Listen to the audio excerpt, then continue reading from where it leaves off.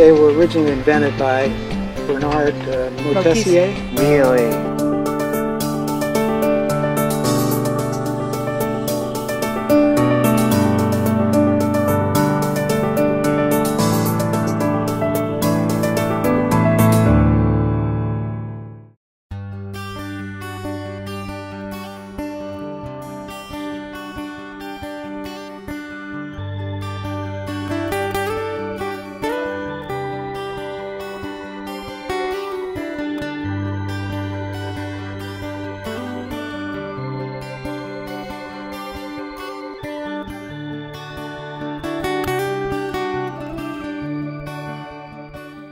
I'll show you our little Charlie Noble. First we had to have this part built, the guard, because this one's not removable. I'd prefer to have one that would you remove can and you put a plate. And plug. Wow, that's beautiful. It's got 2 smoke bells because it has a double wall flue. It pulls the combustion air in on the outside. Oh, it does. I Yeah. see. I'm not sure that's a good thing, but it sounded good in the brochure. Both intake and exhaust. Yeah. And the cutest little canvas cover. So the interesting thing is that when Don was making this is stiff here. And the stiffener is actually a flexible cutting board. We have several of those because they make good gaskets in a pinch. We use them for A flexible cutting board. Yep, yeah, just plastic Wow. thin sheets. Yeah. You know, and then it's protected from the sun by this umbrella and works nicely. Here you've got a big spinnaker pole. It's a bit big. It's a bit big. Yeah, A little hard we need to- a smaller one. Because we went from being way too small for the boat to way too big. So we would like to replace that with something lighter weight that the 2 of us can handle more easily. We use it, not often because it is a little bit unwieldy. Yeah, yeah, it's enormous. Yeah, it's a monster. Wow. But it's good because, I mean, it's attached, you know, you slide it down, it's still attached to the boat and all Yep. that stuff. Does it rattle? Nope. No, it doesn't move at all because of this. Yeah, It's it actually Locks if you in look there. up, you'll see a piece of white plastic. What that does is compacts the track. This is actually in a very slight bend when you snap it. Oh, That's yeah. why it's not moving. I see. That's a good trick. I love these steps. Aren't Yeah, I they, aren't like they those great? a lot. So they're all the way up both masts. Yeah. We like those steps because they're small, elegant, don't interrupt the wind flow. Now here's the disadvantage. You can't go up barefooted because they're real spiky unless you got real tough feet. But you go up in sneakers and they have really good traction and Don't snag halyards? They don't. The halyards never snag on them. Perfect. Yeah, I see the top. Yeah, Yes, this like little spiky thing. Threads. I think they're on the 3rd manufacturer. They're still being made today? Yeah. Yeah. Oh yeah. I wish I had known about them when I was putting mast steps on my boat. Right. Oh, yeah, Much these nicer. are elegant. And I believe that they were originally invented by Bernard Moitessier. Really? Yeah. Oh. So he had something like that nailed or screwed to his telephone pole mast on Joshua.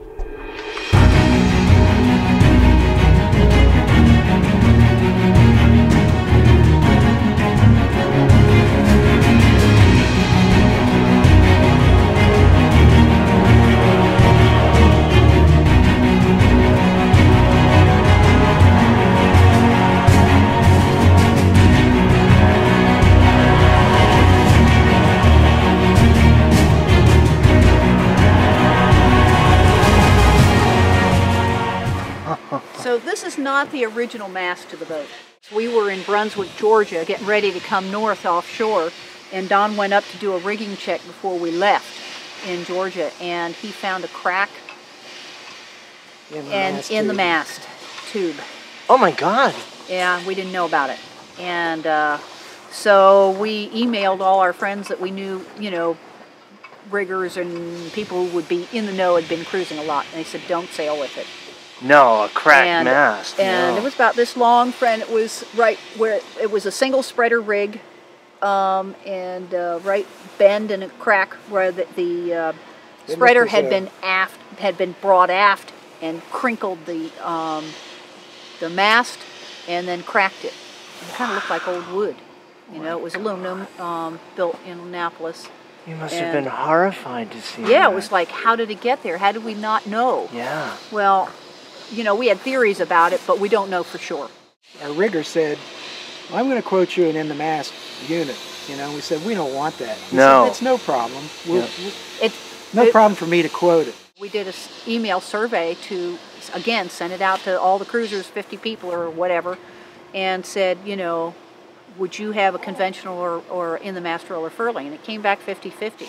So here's the deal. If you have to buy a new mast, it's literally very little difference. $100 or $200 difference in price between a conventional mast with all the things we like, you know, low friction slides, lazy jacks, single line reefing.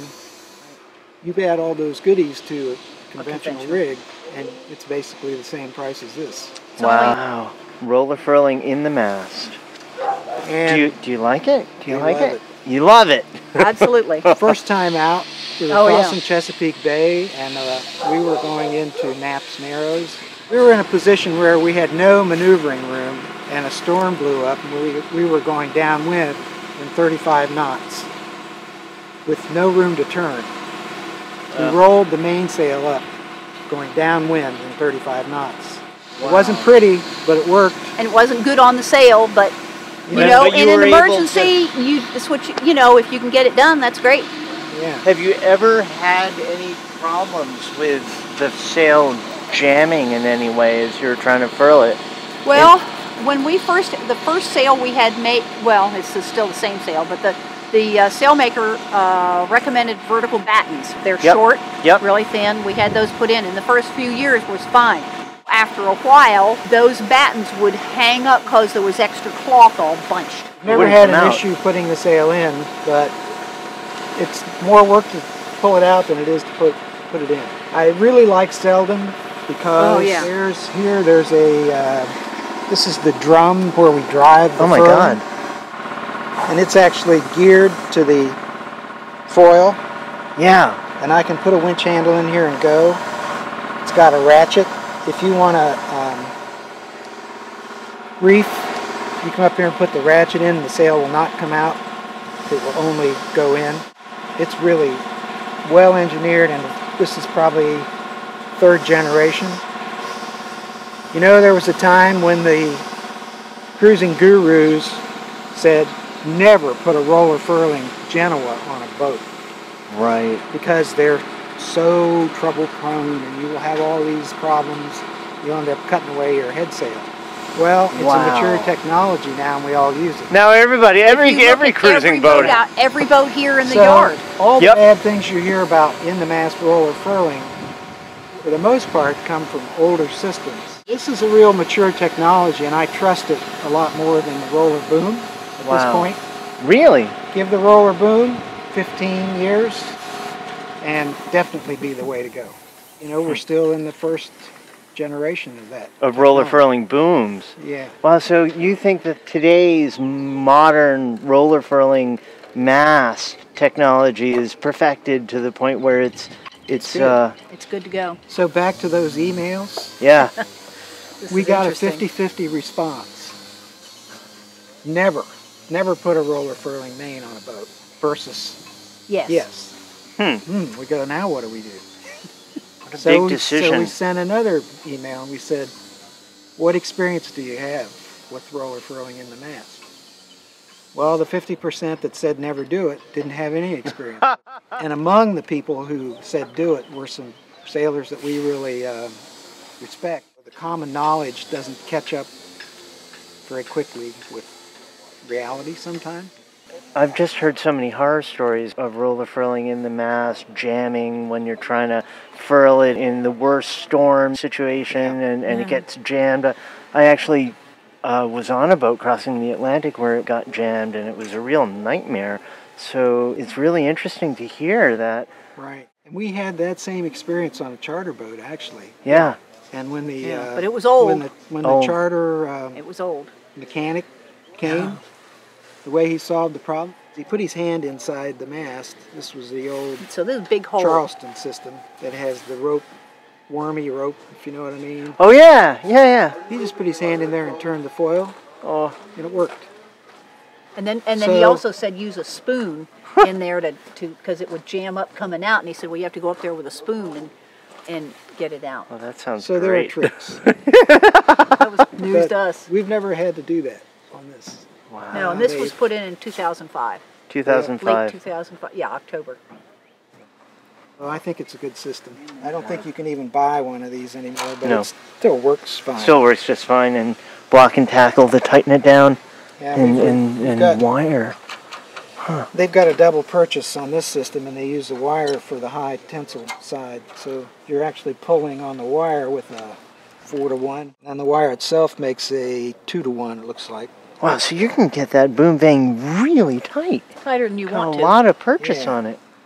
You can make Yeah, you can make get the it scary tight. You can yeah, you make can- your boom look like a banana.